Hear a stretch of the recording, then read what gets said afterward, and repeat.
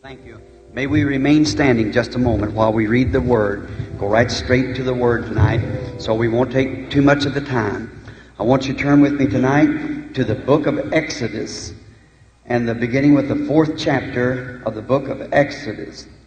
And Moses answered and said, But behold, they will not believe me, nor hearken unto my voice. For they will say, The Lord has not appeared unto thee. And the Lord said unto him, What is that in thine hand? And he said, A rod. And he said, Cast it on the ground. And he cast it on the ground, and it became a serpent, and Moses fled from before it. And the Lord said unto Moses, Put forth thine hand, and take it by the tail.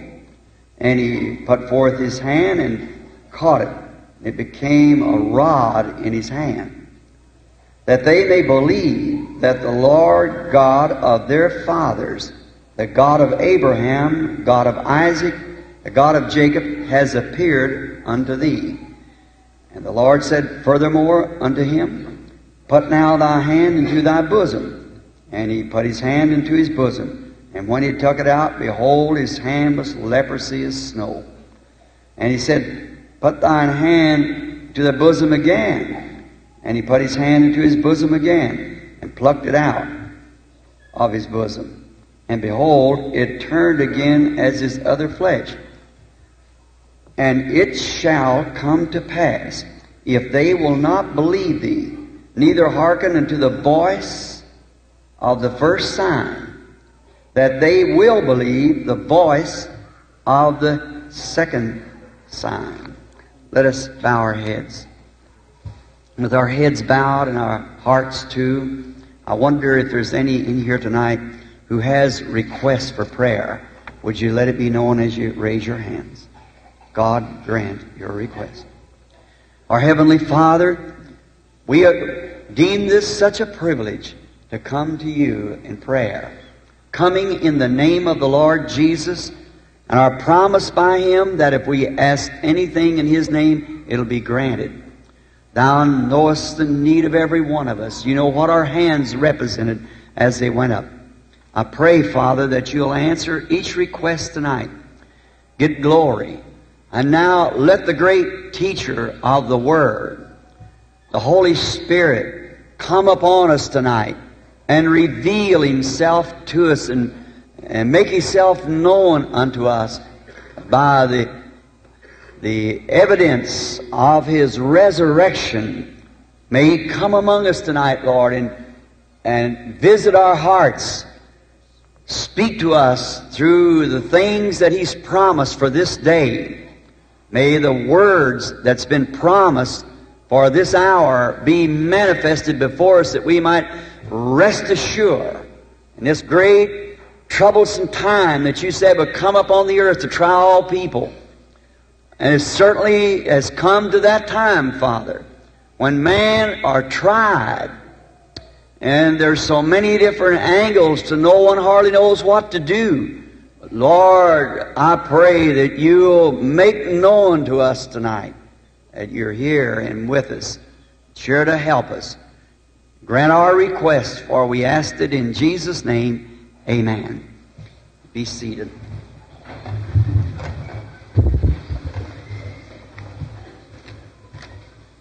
I've been just a teeny bit late each night, and I keep thinking of this microphone, but it's the one to the recorders.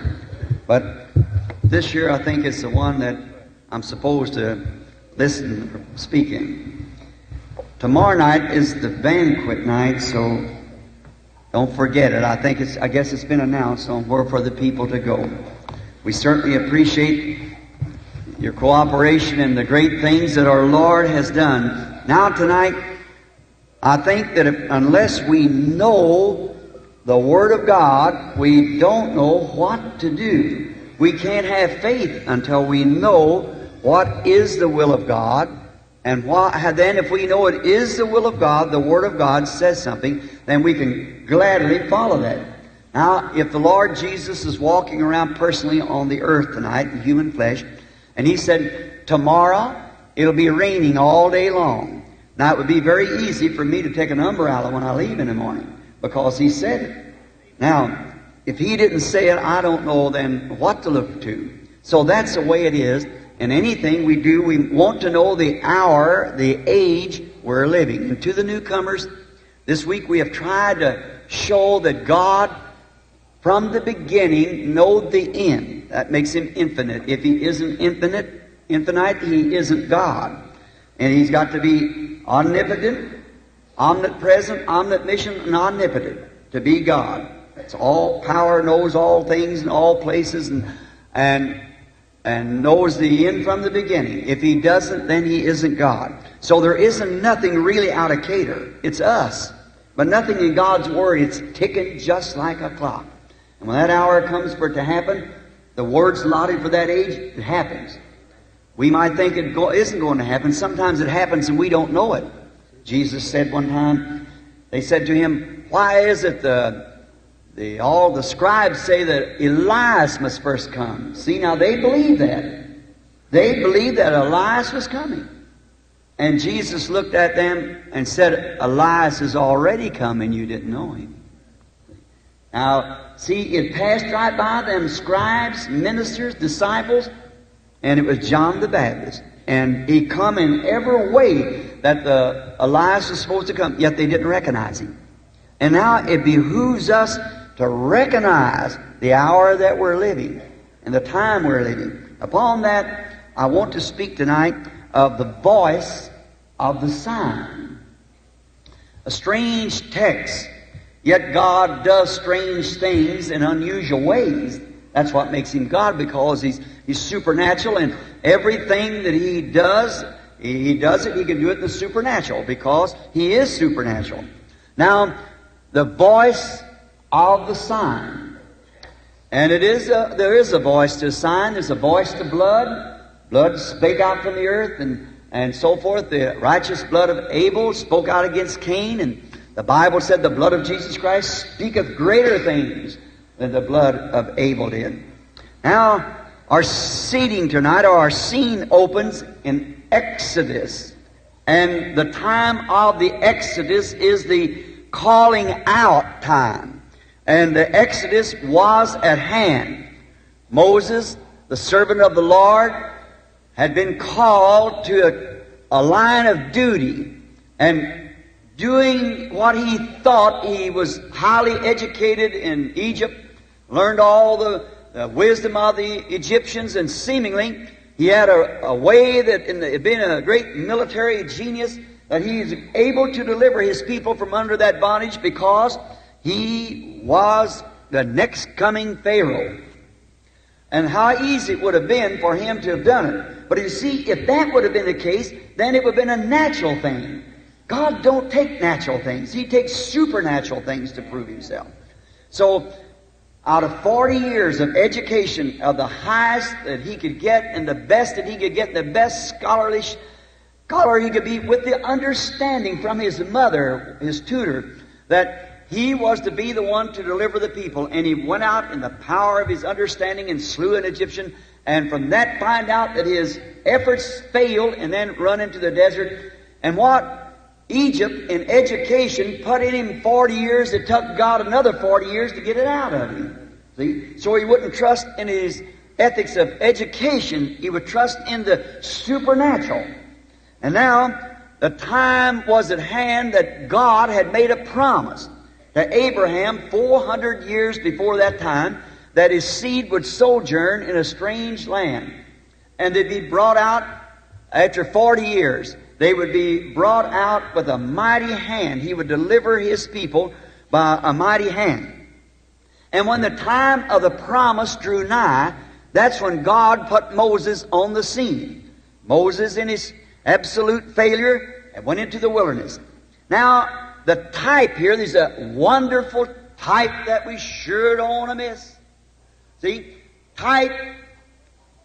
God was bringing Israel, His people, out a nation out of a nation. A nation out of a nation. A beautiful type of today, that God is calling His bride out of a church. Christian bride out of a Christian church. a bride church out of a church which is called in the Bible, referred to, I've got several notes and scriptures written down here on this lesson tonight, is called sometimes the chosen, the elected, or the remnant of the woman's seed. It was called the bride, what God by His foreknowledge ordained to be. That is, the bride comes out of the church. See, the whole thing is a church. But God takes a people out of that church as a bride. He said He would. And He did it. Notice, or He will do it. Notice, see how He did it, and the manner and how He did it. We want to look at this now as He brought out Israel, how He did it, and the manner that He did it. Notice when the time of the promised word was to be fulfilled, God called Moses by foreordination and elected him to the job. See? God's always got the person on the mark at the time. Nothing fails with God. He said it, it can't fail. If it fails, then God fails, because God is the Word. Notice, now, the Word had to be manifested.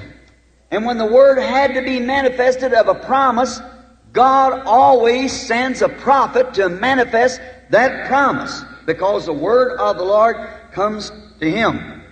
Moses, foreordained for the purpose, was called to the job. No one else could do it. When God has called a person for a job to do theirs, no one can take his place. There's no one can take your place, your peculiarity. How often I've wondered how I would like to take Oral Robert's place, how I would like to take Billy Graham's place.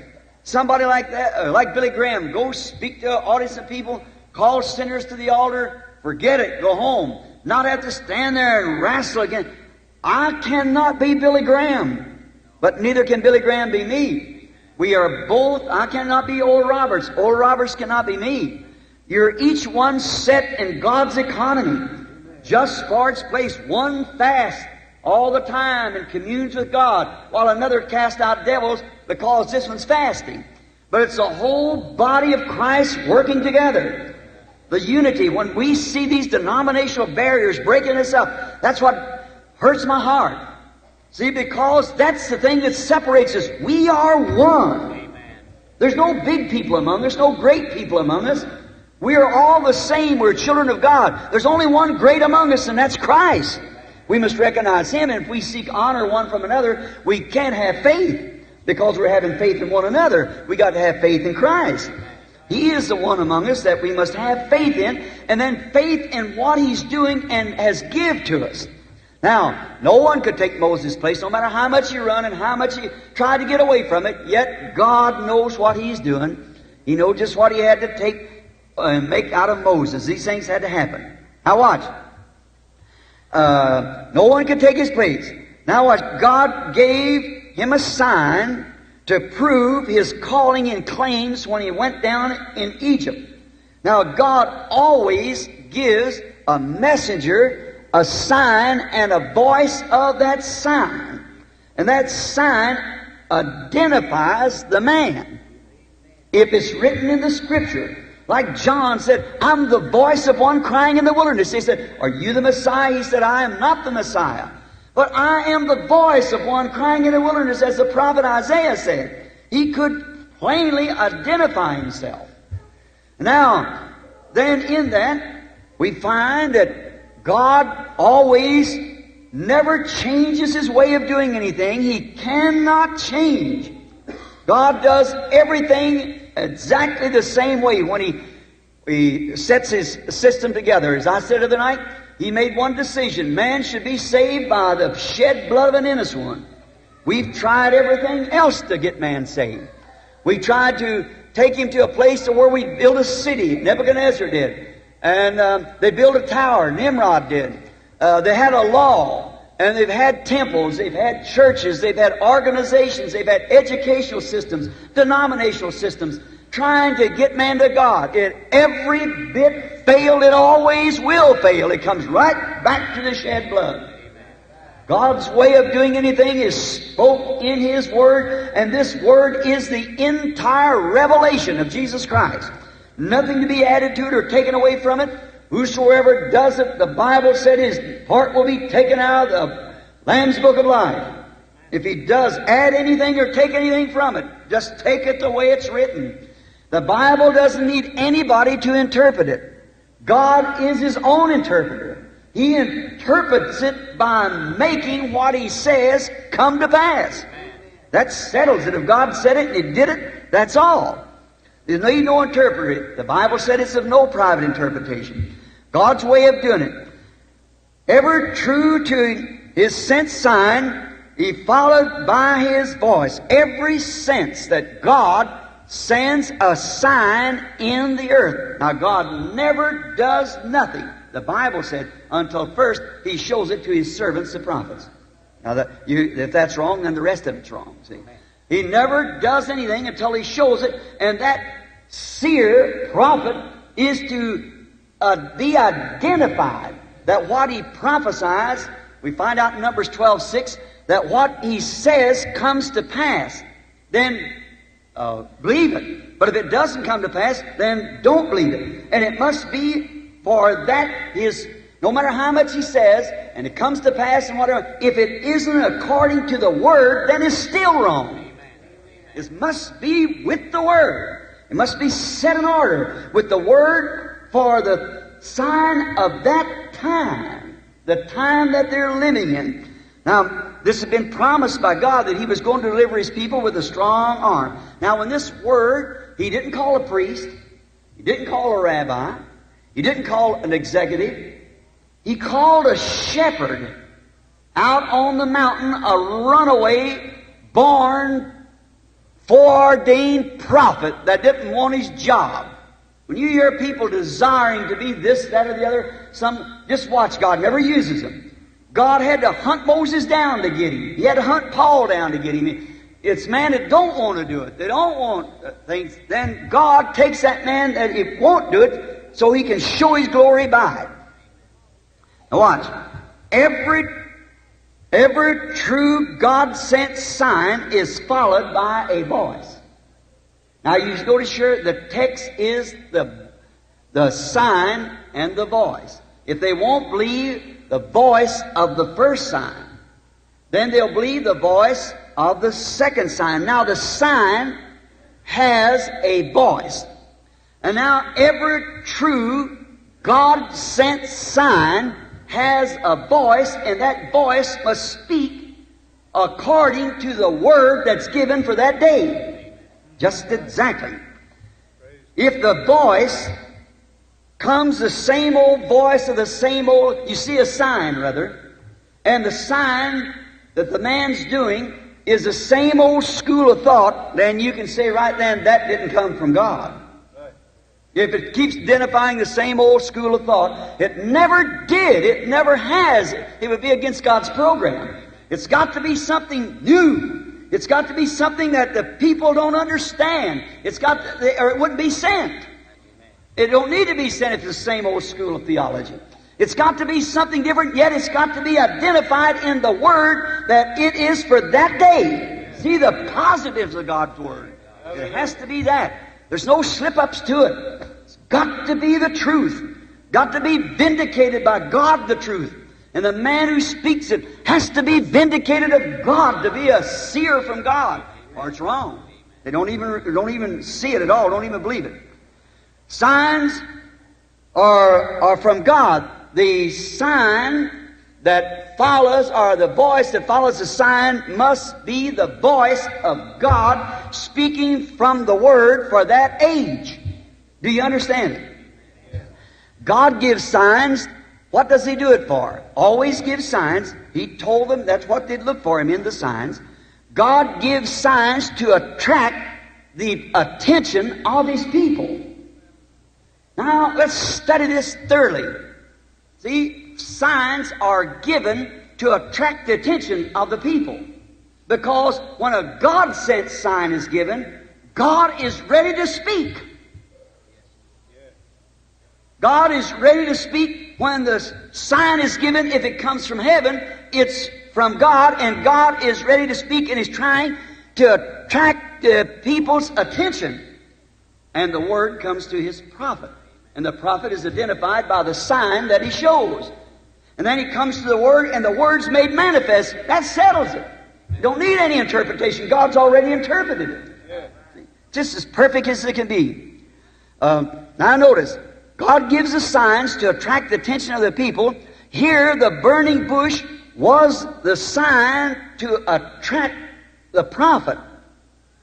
The burning bush, Moses is backside of the desert, herding his sheep, an old sheep herder, 80 years old, long beard, going along, down alongside of a familiar old path one hot morning, perhaps. And then all at once there came a bush on fire, and that bush did not consume. Well, that was altogether unusual. Now Moses, being a scientist, which he was, taught in all the wisdom of the Egyptians, and they were greater scientists than we have today. So, in being a scientist, looked like he'd said, now I'll go see what kind of a chemical is sprayed on those leaves if that tree doesn't burn. See, if he'd approached it in a scientific way, it would have never talked to him.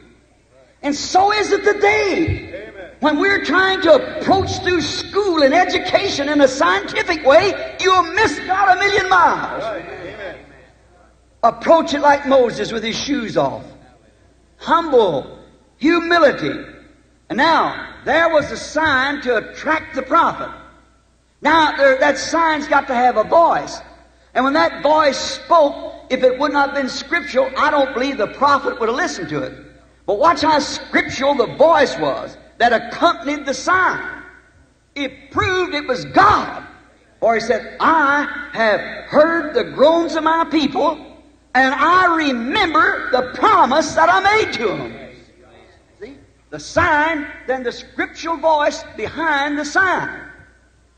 Now that shows exactly what I've just background. It must be a sign from God, and if it is, there's a scriptural voice behind it for the promise of that day. Not the same old school. The rabbis and things have been going through the schools, everything all along the priests and so forth. But this is something new.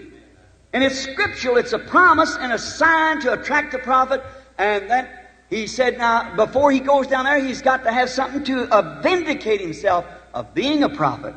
See, before they would receive him, he said, they won't say, the Lord has appeared to me. He said, then I'll give you 2 signs to do. And that will attract the people's attention.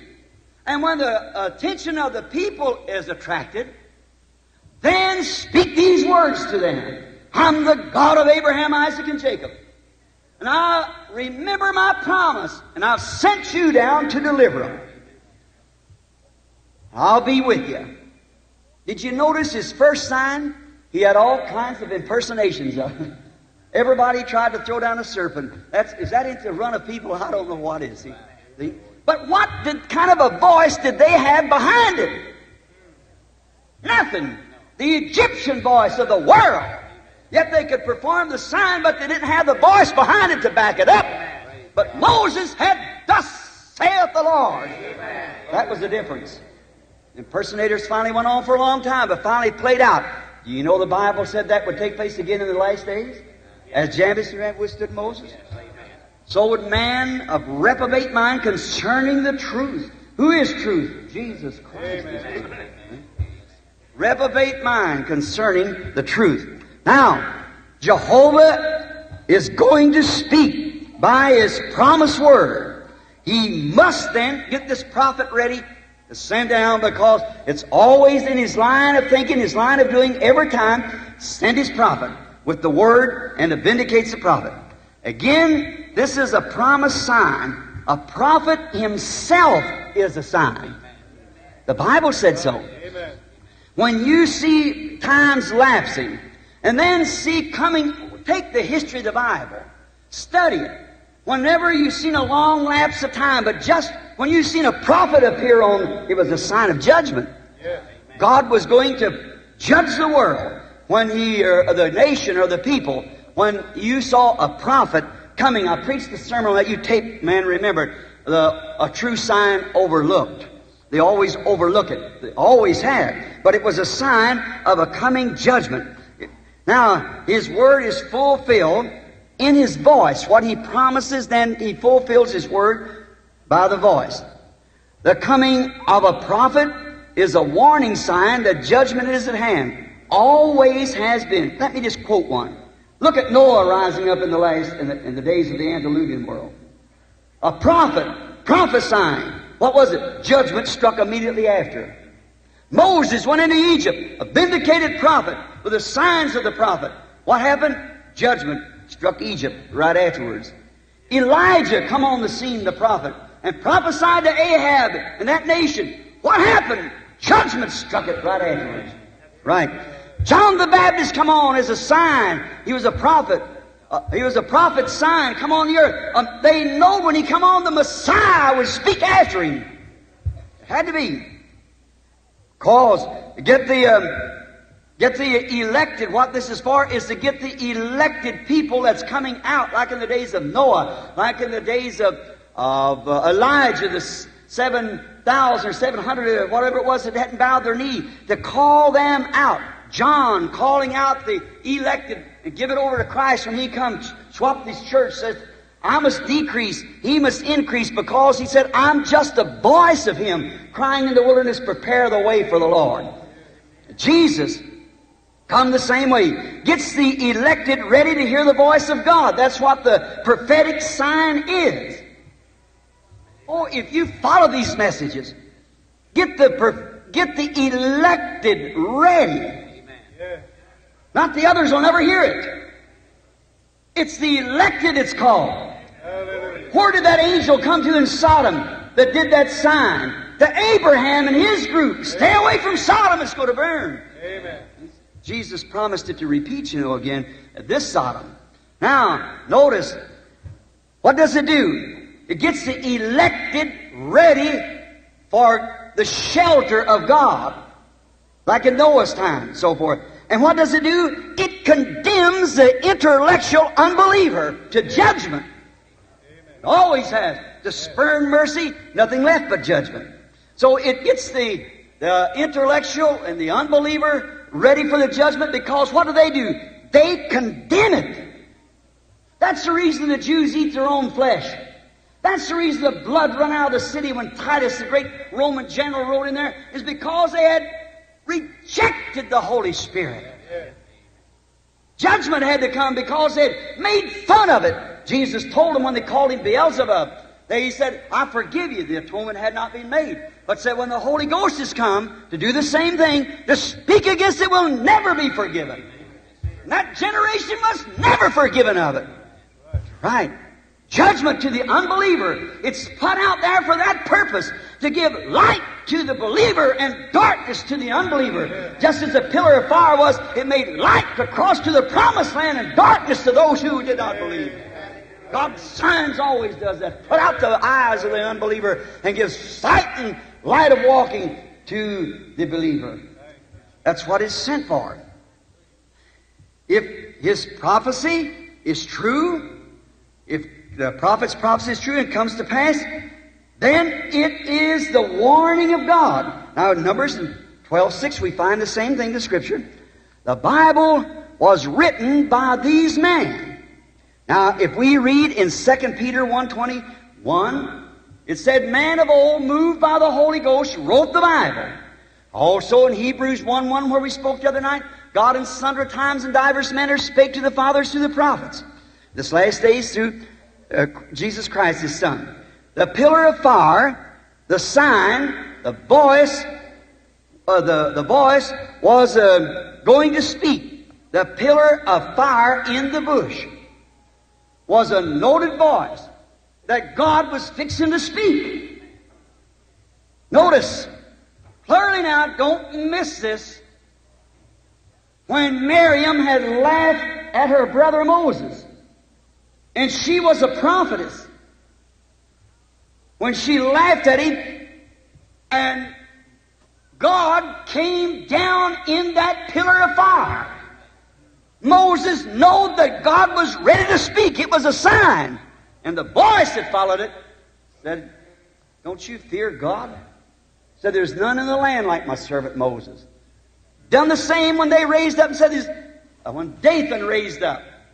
And with Korah, the gainsaying of him, there's more holy man than you. You think you're the only one in the bunch. God had ordained Moses to that job. And when they want to get another bunch to go with him and make himself an organization, he said, separate yourself from them. I'll condemn him, I'll consume him, and he did. The world got him. Now we find that's always been God's way. The pillar of fire indicates the voice is fixing to speak. Oh, Texas! How blind can you get? You still remember Houston. Now there's a voice follows a sign. Moses, a prophet's sign to Israel, promise that the Word is ready to be vindicated. How perfect is God's Word in order each time. Just even like the Urim Thummim, as I spoke of the other night. The Urim Thummim was there, and unless that sign come on that Urim Thummim, the voice was not recognized. Right. Amen. There has to be a sign. The sign vindicates the voice, and the voice vindicates the sign that it comes from God. The voice of the sign is what speaks yes or no. If God refused it, then the voice speaks no. If the sign was there, God spoke yes. God's order never has changed. We can stay hours on that, but it never has changed. Look, Jonah, the prophet, look at that sign. He was on his road to Tarshish, started to go to Nineveh, and took a road to Tarshish. Many condemned Jonah. Jonah don't deserve to be condemned. He was a prophet. The footsteps of the righteous is ordered of the Lord. And he started on his road to Tarshish, and we try to condemn the man. But Jesus didn't. Notice, he said, as Jonah was in the belly of the whale 3 days and nights, it was to be a sign. So must the Son of Man be in the heart of the earth 3 days and nights. And a wicked and adulterous generation seeks after a sign, and there shall be no sign given them from God, remember, but the sign of Jonas. What is Jonas' sign? The resurrection.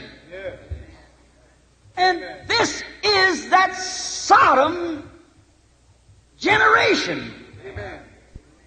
Adulterous, spiritual adultery, committing spiritual fornications against the truth of God, making fun of it. A wicked and an adulterous generation will seek for a sign, and they'll get it. It'll be the sign of the resurrection. Look, Jonah, them people are heathen. And it's a great commercial city. Their great industry was fish. They sent fish all over the country. The men were fishermen. That was the occupation. And they've been heathens. They worship animals and idols and become very wicked, like this nation now, full of sex and Hollywood and all kinds of, even into the churches. And notice what takes place. Why, sometimes even sex appeal in the church is called modern. How can this nation stand under such a thing as that? Call yourselves Christians and act on such a thing as that. How can it stand? As my good friend Jack Moore said years ago, if God lets this nation get by with this, He'll be obligated as a just God to raise up Sodom and Gomorrah and apologize to them for burning them up. You're bound for judgment. There's no other way to accept it. Write it down in your Bibles. I'm getting to be an old man. You see if it doesn't go to judgment. Amen. If I live a normal life, I'll see it. Normal time. Another few years will turn it. Jonah, there's all out fishing about noontime. And here come the God of the sea up, the whale, run up to the bank and spit the prophet out on the bank. What a sign! God delivered His prophet with a message. Now they've seen the sign, they believe the sign. Now what's the message? Repent! That's the voice of the sign. The voice of the sign is repent, or within 40 days you'll be consumed. They knew enough to repent. Jesus said they'll condemn this generation because they repented at the preaching of Jonas, a greater than Jonas this year. The voice was repent, or in 40 days you'll be consumed.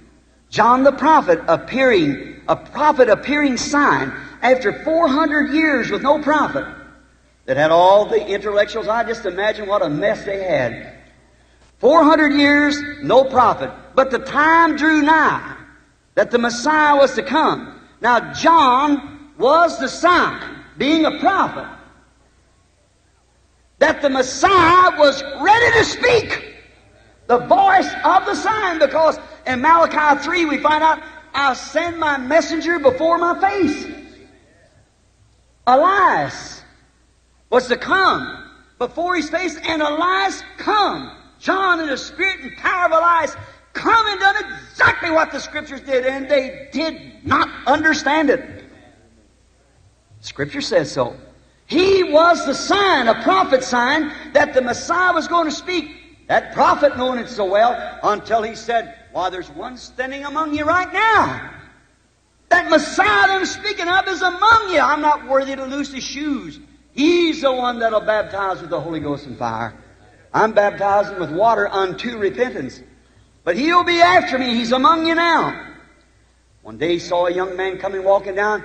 He saw that pillar of fire in the form of a dove coming down from heaven. A voice saying, this is my beloved Son, in whom I'm pleased to dwell in. It says whom I'm pleased to dwell. It's just the verb before the adverb. So it's just the same. In whom I'm pleased to dwell, or in whom I'm pleased to dwell. Makes no difference. Notice, I'm pleased to dwell in him. John said, I bear record that he that told me in the wilderness, not at the seminary, in the wilderness said, upon whom thou shalt see the Spirit descending and remaining on. Hey, man, he's the one that'll baptize with the Holy Ghost and fire. And I bear record it's the truth. What was it? That prophet was a sign that Messiah was ready to speak. What was the Messiah? The Messiah was the Word in full. He was the fullness of God. The prophets was a little flickering light. But in him was all that light. Was in this Messiah. For he was the manifested God made Emmanuel. God among us in human flesh. Messiah was ready to speak. And notice, the Bible says that the Word of the Lord comes to the prophet. Now here stood John that Jesus said was the greatest prophet ever lived. Jesus said so, Matthew the 11th chapter. What went ye out to see? A man shaken by every wind. This denomination, I'll give you more, you do this. Not John. No. A man that can be shoved over, bluffed out. No, he was a raw, rugged prophet. But you go to see a man that's all dressed up with a priesthood garment on, and he said, no, they stay in king's palaces. They marry the young, kiss the babies, and bury the old. That's kind. They don't know anything about a two-handed sword. So what did you go out to see? A prophet? He said, more than a prophet. Of course, he was the messenger of the covenant. Was promised by God to send him. And notice, here John standing in the water baptizing, saying he's coming. And here is the Word, not no more heaven, but made flesh. The Word is flesh. What does happen then? What's the order of God's Scripture? The Word came to the prophet right in the wilderness, right in the field. The Word came to the prophet. John looked up and said, I have need to be baptized to thee. My dear old brother, Dr. Davis, the Missionary Baptist Church, baptized me in Christian faith. If he's here tonight, I don't mean to hurt his feelings because he lives here in Texas. Down here from Davis Mountains. But I remember us arguing on that one day. I was just a boy. And I said, it don't sound right, Dr. Davis. He said, what happened? Then Jesus baptized John. And then John baptized Jesus because John hadn't been baptized. It didn't seem right to me. I kept on waiting, watching, wondering. I wouldn't say nothing about it. But one day, when the Lord revealed it, I watched what Jesus said. John said, I have need to be baptized of thee, and why are you coming to me? Jesus said, suffer it to be so. For thus it is becoming to us to fulfill all righteousness. John knew who he was. There's the two leaders of the world. Two leaders of the church, God and His prophet, standing together. Now watch, they ought to know. Jesus said, suffer that to be so. That is right. But thus it's becoming to us that we fulfill all righteousness, the promised word. The sacrifice had to be washed before it was presented. John baptized Jesus because He was the sacrifice. See? The sacrifice had to be washed before presented. Walked right out there, and the sacrifice is washed, and He's presented right. So He said, that's the Lamb of God. He went right up on the bank, and here come the Spirit of God coming down upon Him. Said, this is my beloved Son. See, He was presented then to the public. But before the sacrifice could be presented, it had to be washed first. That's the law of the Old Testament. All right. Messiah was fixing to speak because here was a sign of the prophet. And when they seen that prophet come on the scene after all those 400 years without one, they knew next voice was Messiah. Now you Bible readers, think that hard for a few minutes. Watching His nature. How did they miss Him? How did they miss knowing that was Him? John. His nature was identified. His spirit in nature was identified to be Elijah. Now notice what spirit. Now he was John the Baptist. But the spirit of Elijah was upon him. Notice, first, Elijah was a man who loved the wilderness. Okay? And John was a man in the wilderness. And Elijah was a man that condemned that organizational system in that day with all he had. So did John. You generation of snakes. Who's warned you to flee from the wrath? Don't you begin to say, I have this, that, or the other. God's able of these stones to rise children to Abraham. Yeah. See the two natures? And look at Elijah. He condemned all them painted-faced Jezebels of his day, them immoral women. What did John do? The same thing to Herodias. Both of them was a cause of their death. Look at Elijah. After he'd done that great work, he'd get moody, laid out there and prayed for God to take him. John did the same. Even laid there and sent his disciples over and said, go ask him, is he the one or do we look for another? Jesus knew that. He was Elijah. That had to be his nature. He was identified exactly as Elijah was. He was in the spirit of Elijah. It's to come 5 times, that spirit is to be used. Elijah, Elisha, John, Malachi 4, and then to the Jews in the last days, the reincarnate. The spirit of Elijah. Notice, now, today, I want you to look at our modern Ahab prophets today, letting their Jezebels cut their hair, paint their face, wear shorts, smoke cigarettes, anything. It's okay. Our Ahab prophets of the day, going with their schools, sure, leading them around by man-made creeds and denominations. What is it? Ahab prophets. We need another Micah to rise on the scene. Or in time of Ahab, Elijah come on the scene. That's who promised. Leading them around any way they want to go. If they don't mistreat them here somewhere, they go over and join this and still maintain their Christian profession. Well, they never was saved at the beginning. Their very nature proves it. Can you get grapes off of a thorn tree? Can you get watermelons from a pumpkin vine? The very nature shows they want nothing to do with the Word. They make fun of it and blaspheme it when it's written, thus saith the Lord. These things are to happen. And they laugh at it and make fun of it. No wonder Jesus said, the Queen of the South shall rise up with this generation in the last days and condemn it. For she came from the utmost parts of the earth to see a man with a gift of wisdom. He said, a greater than Solomon this year. Sure. Solomon his day was one of the great days. The people all believed this gift that God gave him. This Solomon. And his fame went out everywhere. What if we people of this day, if we Americans, we're always trying to find some program against communism. Here's God's program. Repent. Turn to God. Amen. Some program. If they'd just do to that, we'd forget communism. And all Israel believed that gift that God gave them. If America would just believe the gift that God's given us this last days, His Son, in the form of the Holy Ghost, raised from the dead, living among us according to His promise. We don't cherish that. It'll only go to the elected. For no man can come to me except my Father draws him. All the Father has given me, they will come. Just seed sowing. It falls, some this way and that way, but they seed sowing anyhow. It'll catch its roots wherever it's at. They'll catch it.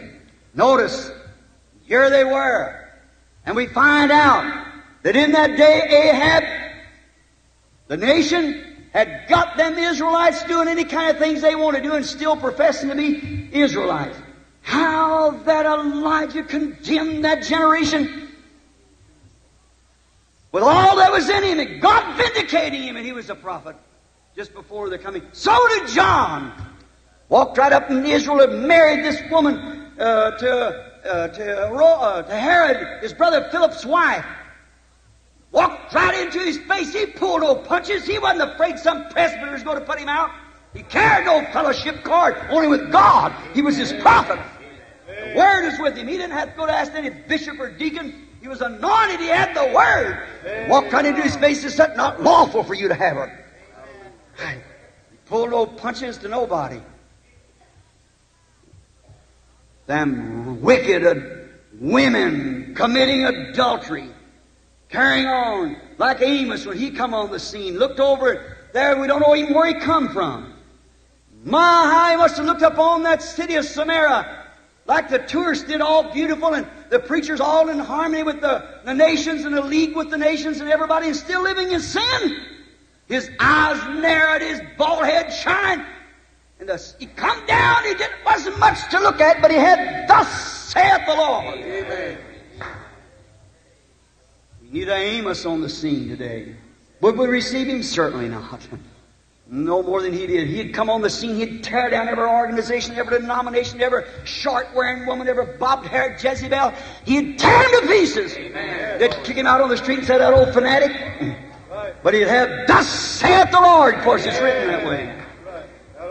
The denomination received him? No. He had nobody to sponsor his program. Would this great fine city of lust, like Samaria was, would they receive this little unknown fellow with no fellowship card, nobody to sponsor him or anything? He didn't have any sponsorship. He didn't have any fellowship card, no school he come from, but he had, thus saith the Lord. Amen. And his coming as a prophet was a sign. His voice was from God, and it was identified in the days of Jeroboam II. Everything he said come to pass. Now we find this day that we're living in is just a repeat of that again. Ministers, people ashamed, they stand in the pulpit, and the gospel becomes a meal ticket to them. They're afraid to say anything. Some man's going to put them out of this, that, or the other. There's only one man can put you out of heaven, that's God. Amen. How are you going to be put out of heaven staying with His Word? That's what He sent you for. Remember, the Bible said it's such a time as it was in the days of Elijah, in such a day as it was in the days of John, that Malachi 4 is going to return to the earth again. I will send Elijah. Now, don't get that mixed up now with Malachi 3. I send my messenger before my face. That was Elias too. But in Malachi 4 he said, just before the great and terrible day of the Lord shall come, when the whole earth will burn like an oven, and the righteous shall walk out upon the ashes of the wicked. That's the millennium. I'll send Elijah the prophet. And what will he do? He will restore the faith of the children back to the apostolic fathers, back to the Word. He'll have to be a prophet. I'll send him. He'll be thoroughly identified. His nature will be the same as Elijah's was. Exactly. His message will be right on that line. He'll condemn, tear down. No fellowship, no cooperation, no nothing. But he'll have, thus saith the Lord.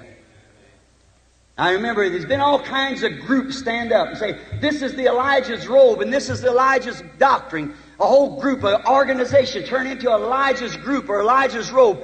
That's not Scripture. God never did deal with a group like that. When Elijah come on the scene and John the Baptist, both of them condemned the groups in the organization. He never did. He condemns them the way they did. Elijah and John both. Not a group or denomination, but both in both of their times condemned the groups and the organizations. What then? The end time sign will certainly accompany the end time voice. Yes. Elijah's supposed to come on the scene, a man anointed with that spirit, a woodsman, so forth, and lover of that, and come on the scene to vindicate. Now watch what the Scripture says now, and then you won't be deceived. See? The end-time sign and the end-time voice, God never did deal with a group nowhere in the Scripture.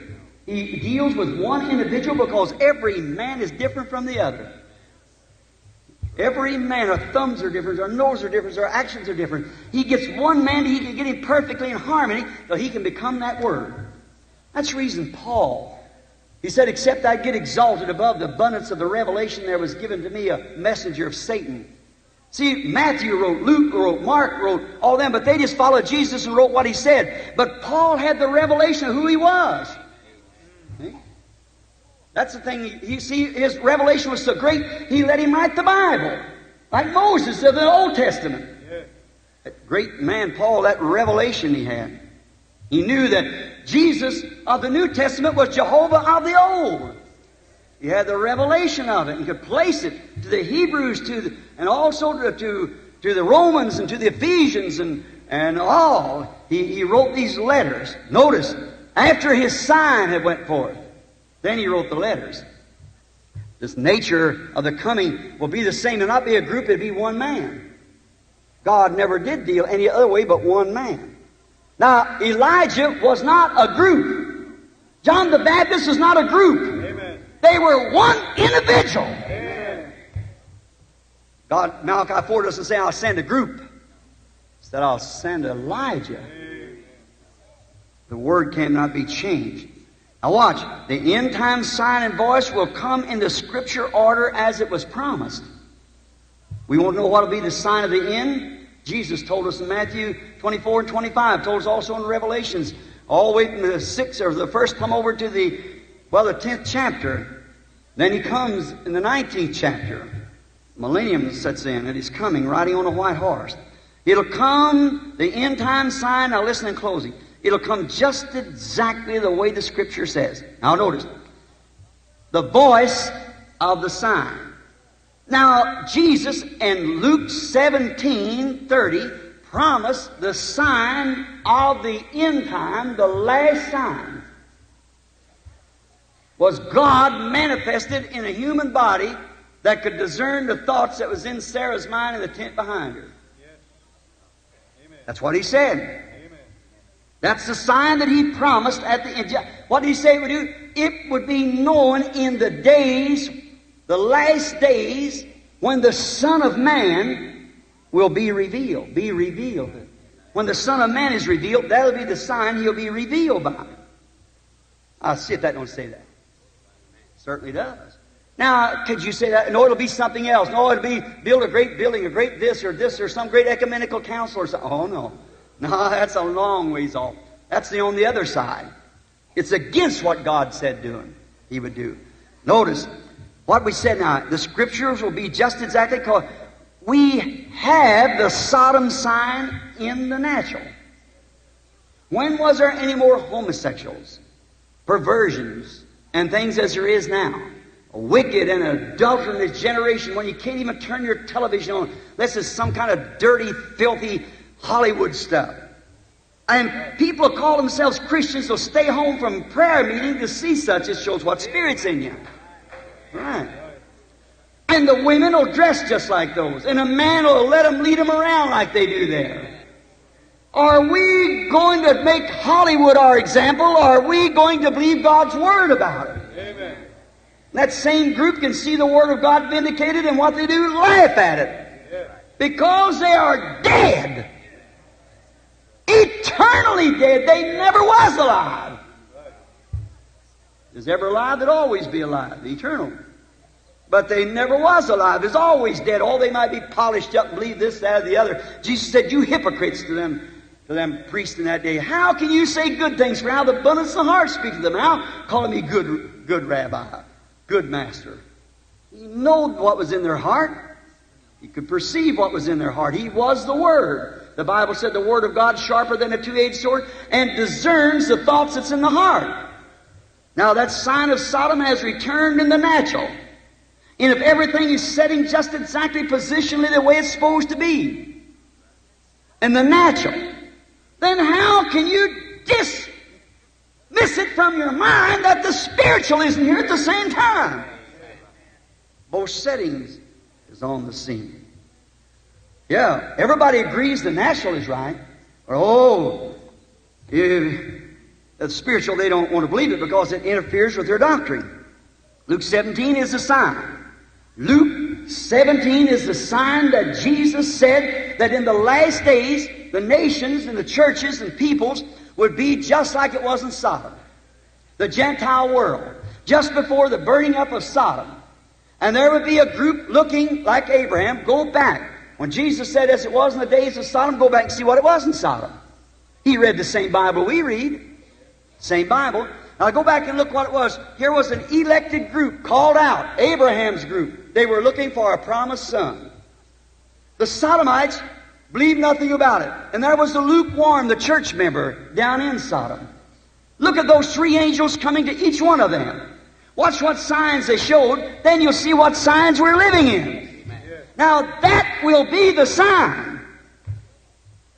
And the voice of the sign will be Malachi 4 to restore the people back to the apostolic faith of the fathers. There is the sign, there is the voice. Exactly according to the Scripture. See, the sign is the sign that it was in Sodom. God manifested in human beings. And He said, where's your wife Sarah? I said, she's in a tent behind you. He said, I'm going to visit you according to the time that I promised you. And he said, and Sarah back behind him said, how could that be? Me, an old woman, him, an old man, my husband out there. An old man said, nothing like that with us. Said, it just can't be. And he said, why did Sarah down there? Saying in her heart, how can these things be? And Jesus said that would return again. I remember Abraham called that man Elohim. God. God, he had to be. Why? He could discern the thoughts. And he was exactly on time. And Elohim, the Holy Ghost. Not another person, the same person. Yes. Returning into the church and would do the same thing. That would be the sign. And the voice would be, call them back to the Word. Restore the faith of the children to the fathers. There's a sign and the voice. Signs are usually accepted, but the voice is not. They don't like the voice, but they'll take the sign. Usually they'll take it. They like the sign because they like to look at it. It entertains them. But the voice, they don't want to do it. Remember, now the voice turned back to the Word again. Jesus' sign of Messiah, according to Isaiah 35, the lame shall leap like a hart and all this. That was wonderful. Oh, they accepted that. That was good. They believed that. They believed the sign. Come on, Rabbi, to my church. We'll give you full cooperation. Sure, we believe you. You're the wonderful. You're the rabbi. You're the young prophet. Come in, all kinds of cooperation. The sign's wonderful. But when the voice spoke and said, I and the Father are one. Oh, my. They couldn't believe that you make yourself God. They didn't want the voice. They liked the sign.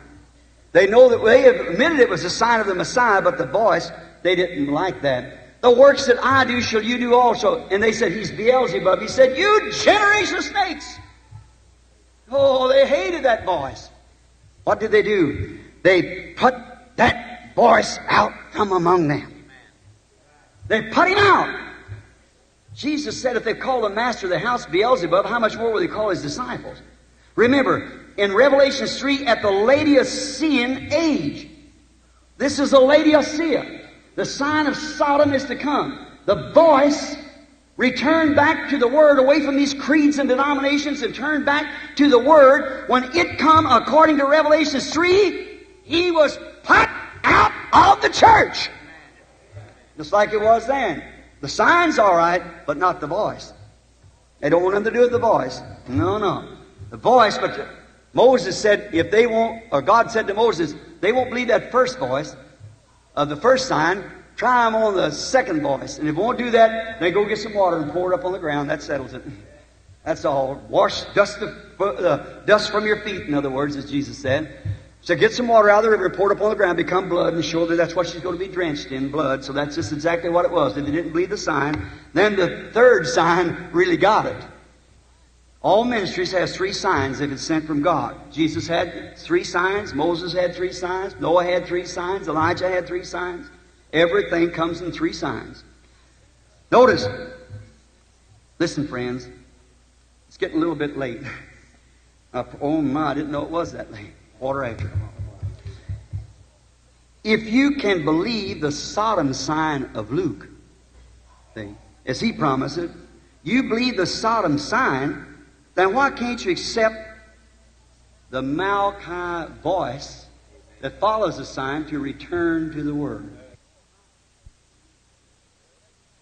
The Bible says so and you see it. Then listen to the voice of the sign. Flee the wrath to come. Don't think because I belong to the UPC, Assemblies of God, Methodist, Baptist, Presbyterian, I have right to go in. God's able of these stones to rise children of Abraham. Amen. Turn to the Word. Back away from your worldlyism and your organizational systems and things. God will destroy him from the face of the earth. Amen. He'll sink them into the depths of the sea of forgetfulness, just like he did Egypt when he called Israel, nation out of a nation. When he calls a bride out of the church, she'll go through the tribulation and stretch her blood upon the earth. Flee the wrath that is to come. Or it's at hand. You can't see these things without, I don't know what you think about them. I'm only responsible for reading them and talking about them. Up to you. You can believe the sign. Then believe the voice that follows the sign. Oh my. Look, Moses, the type of going out now. He was to tell those people about a promise that had been given to the fathers. I remember my promise to their fathers. And what's Moses to do? To turn the hearts of the people back to what the fathers had said. Yeah. And as Moses was then, so is Malachi 4 to turn the people back to the faith of the fathers. Amen. All these scruples of denominations and so forth. Get back to the Word. I know you lots of people like to do that. I'm not just scolding you here. These tapes go around the world. Everywhere. I'm not scolding to you, but I'm scolding to whoever it is, where it belongs. I'm a seed sower. That's all I know to do. It's up to you to make the decision. Flee the wrath that is to come, people. Don't think because you're Pentecost. Don't think because your mother was a fine, sanctified Methodist or your daddy a good shouting Baptist. Don't think that that's going to have anything to do with you. Don't think because you belong to the church that they built or the church that you're building now. Don't think because you Pentecostals spoke in tongues and danced in the Spirit and run up and down the floors 40 years ago. Don't think because you've had healing meetings and so forth. Don't fail to see that sign of the pillar of fire that God has vindicated and the voice behind it to turn to the back to God. Don't let it pass you. There's a sign and a voice. And a man raises up with a sign, the same old school of thought, there's something wrong. It isn't coming from God. Oh my. Make his path straight now. And you believe it? Then return, O blind, and disperse to your own. The Bible, the songwriter said, nations are breaking. Israel's awakening. The signs that the Bible foretold. The Gentile days are numbered with horrors encumbered. Return, O disperse to your own. Come back. Return back. The prophet said, it'll be light in the evening time. Just before the sun completely blacks out. It'll be light. Walk in the light while there is light. After a while, the ecumenical council will have you, and there's no way for light then. Let us bow our heads. Heavenly Father, it's in your hands now. I sowed seed. I don't know where they fell. I pray that you'll bless them wherever they are. May they find their place way down and root out all the stony places and all the greenbrier roots as it was and get all the unbelief out of the way. Grant it, Father. We now commit this to you in Jesus Christ's name. Amen. With your heads bowed, your eyes closed. Tomorrow night is a banquet. sinners of the city. The Lord willing, I'll have to speak to them. I'm speaking to a mixed congregation now. I would be daring to preach this. It'd just make them blinder than ever on a meeting like that. But you tonight, do you believe that you've seen the sign? And can you hear the voice?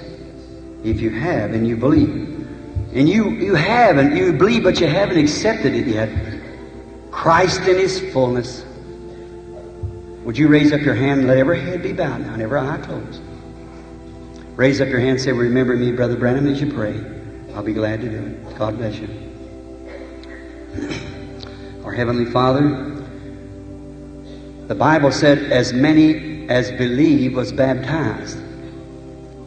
I pray, Lord, if these people that's raised their hands, that they believe that they have been baptized in Christian baptism, may they find the church that does it and be baptized. Grant it, Lord. May they not only be baptized with water, which is only an outward sign that something inside has happened. The Bible said there's one faith, one Lord, one baptism. And that baptism is spiritual baptism. The body being washed. It's just only an illustration or to give a sign that something inside has happened. But it's that soul that's got to be baptized with the Holy Ghost. That's the eternal. Coming into that human nature and changing it around to make it a believer. I pray that they'll receive the Holy Spirit. I command them to you now as trophies of the message and of the grace of Christ. In His name I pray. Amen. Now with your heads bowed reverently, I just got 7 minutes. I couldn't get out on time. I couldn't have a prayer line that much time. I'm going to ask you to sit right where you are. I'm sorry to keep you late. We'll pray for everyone. You people, some of you out here has got prayer cards. Don't worry, we'll get you. But we are going to just see if the Holy Spirit will reveal to us now. If you believe in Him and you believe that this is a sign, remember the angel, he was a man. He drank before Abraham, and yet he could, and Sarah in the tent, he could discern the thoughts that was in her heart. That was a sign. He was the Word. Now if the Word can only come to us, then also He promised to perform the same thing. Now you out there in the audience that doesn't have prayer cards, and you know you're not going to be in the line. I can't discern which is which unless the Lord would show me. And you believe that God certainly heals the sick. I want you to believe right now for a few minutes. And just pray and say, Lord Jesus, I know the man speaking is a man. But He told me that, has told us tonight and proved it to us that the Holy Spirit, that the world cannot kill. They could kill Jesus. When He was in flesh, they put Him to death. But now He's raised in a glorified condition. He can never be killed no more. And He said, a little while, and the world won't see me no more.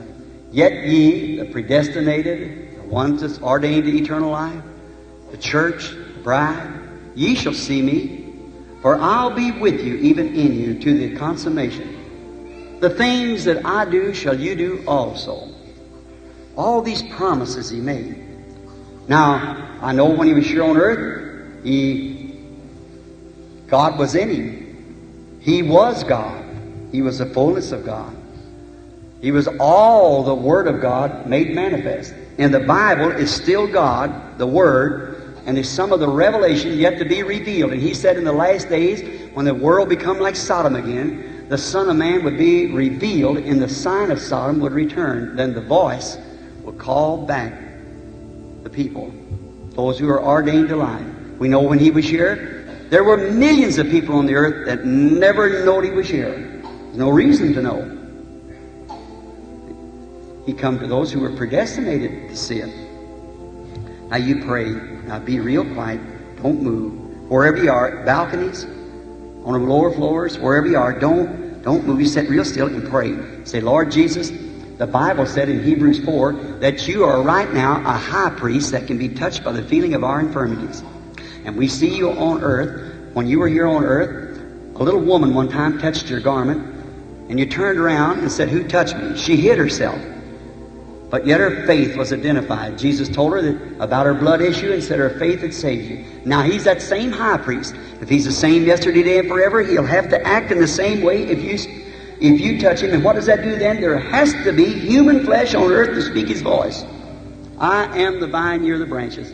There's no way of getting around it, friends. It's a scripture. It's a truth. You ministers, read that back there. Amen. Now, out there, just be real reverent and pray.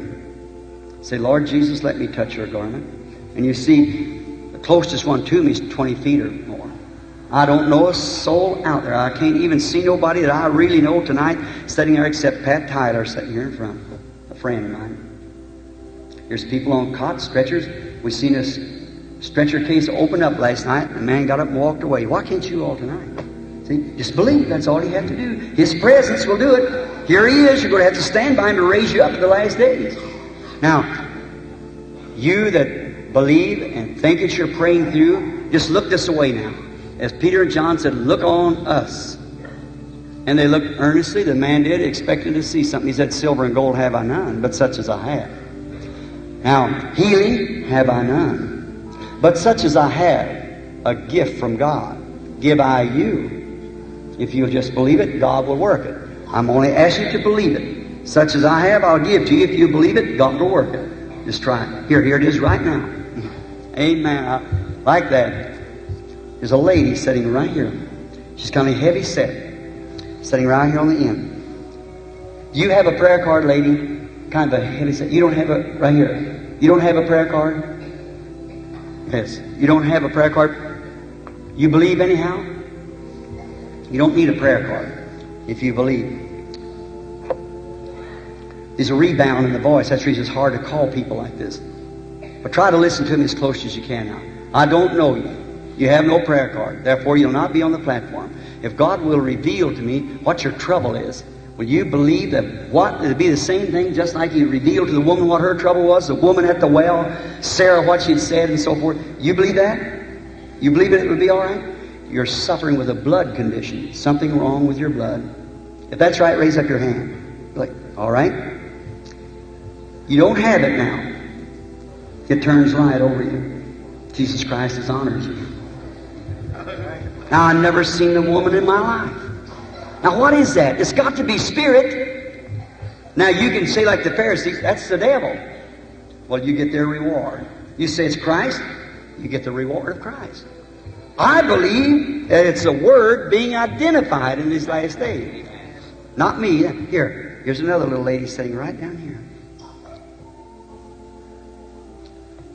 She's suffering with varicose veins in her legs. She has complications. She has heart trouble. She's praying for a loved one. That's a brother. She's weeping now. She's in contact. That brother is very seriously. It's a diabetic case. And also he has another shadow. He's a sinner. And you're praying for him. That's right.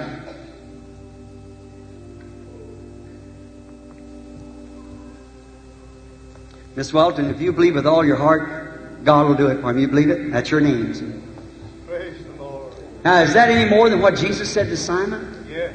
Your name is Simon. You're the son of Jonas.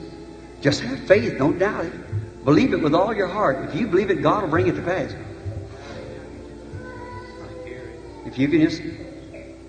Here's a little lady sitting right over here, looking right at me here. She's kind of got red hair. Her hair's pulled back. Can't you see that light, kind of an amber, circling around over the woman? She knows it's happening right now because she feels it. It's so close to her she can't help from feeling it. If that's right, lady, raise up your hand. There she is. Now, I'm a total stranger to you. I don't know nothing about you. But you were sitting there praying. That's right. That's right. Wave your hand like this. Now, if Jesus Christ is the Son of God, which He is, a high priest sitting at the right hand of God, and I'm just standing here by a gift with myself out of human reasoning, not thinking on my own, a way to relax my own mind and thinking and just let God move in. Do you believe that God knows I don't know you, and you know the same.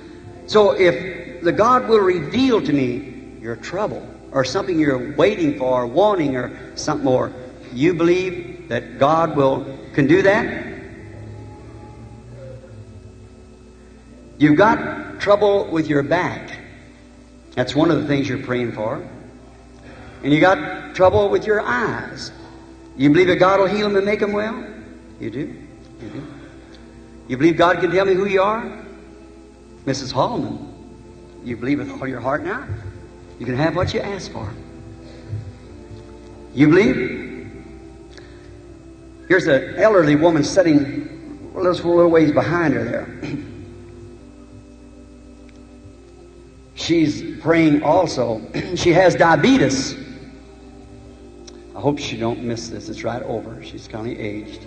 Just a minute. May the Lord help me now. There she caught it. All right? I see when she is in contact. She isn't from here. She's from Louisiana. Her city is a place called Singer, Louisiana. And she's suffering with diabetes. Her name is Mrs. Doyle. That's right, raise up your hand, all right? I'm a total stranger to her, never seen her in my life. But Jesus Christ, the Son of God, knows all about you. There's a lady sitting back there in the same city, a place called Singer. She's suffering with high blood pressure, and her name is Clark. You believe, Mrs. Clark? All right, you can have what you asked for. You believe? There's the sign. Listen at the voice. Repent. Get back to God as quick as you can. Jesus Christ is here in the power of His resurrection. A wicked and an adulterous generation receives the sign of Jesus Christ living among people. He couldn't do that just with me. It's got to be you too. See? The woman had to touch His garment. You had to touch His garment. We're just instruments. Do you believe with all your heart? Now, if you believe it, how many believes it? Raise your hands like this. Say, I truly believe it. Now, if you believe it, Jesus said this, these signs shall follow them that believe. If they lay hands on the sick, they shall recover. You believe that? Now, it's late. We haven't time. We're 25 minutes now till 10. Will you just lay your hands over on one another then and just do as I tell you now? Just put your hands on one another. Now, you know upstairs, there where you're at. Now you know as well as anything now, after the Scripture being preached and clearly identified all the way across the building, I see another one right now, see? And another one right here. Prostrate trouble. Lady with TB. So it's just everywhere now. But it weakens you. What more? You see 50, sometimes there is that. You want to see 70 the next time. Jesus did that one time at Sychar, and the whole city believed on Him. They were watching for the Messiah. The Messiah is here. The Holy Spirit, the Messiah this day. The Messiah that's making the Word be vindicated of His promise. Now, I want each one of you, as you lay your hands on each other, if you're believers. Now, you don't pray for yourself. You pray for that person, and they're going to be praying for you. Now, the same Word that promised this in the last days, promised also, and remember, Jesus said, these signs shall follow them that believe. The healing coming back is the voice that the sign has been recognized. They lay hands on the sick as a sign. The voice is a hallelujah, the Lord's healed me. Now, if these signs accompany a voice, that sign, if you are a believer, it will accompany, the voice will accompany the sign. If I give you this sign that I told you comes from God, and God promised it in this day, it's been so thoroughly laid out, there's nothing but an infidel could keep from believing it. Okay? Then God turned around and confirmed it to make it so. Now He's here. Now each one in the way you pray at your own church, if it's to yourself, loud, whatever it is, you pray for the person you got your hands on because they're praying for you. And now, look up, and in the presence of the Messiah, the Christ, the resurrected one, still alive after 2,000 years, how can we be so numb in the Spirit? art to set this nation on fire. Thou art to make Beaumont repent in sackcloth and ashes. But will it do it? No. But you who are looking for Him and believe that He would do it and keep His word, it's to you now the promise is given. Put your hands on somebody and pray while I pray for you from here.